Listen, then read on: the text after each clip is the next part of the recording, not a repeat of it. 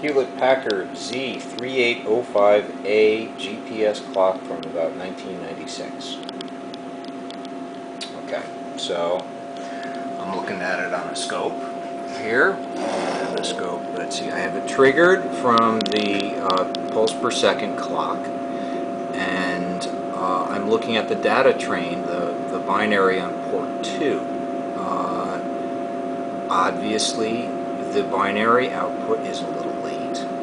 It is, the start of it is 20 milliseconds late.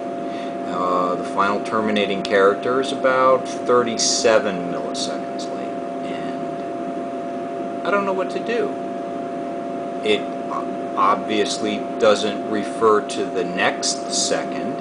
It refers to this second that just passed. I would have thought it would have come just before, followed by the sync, rather than the sync and then telling me what it is. Not sure what to do. Please advise.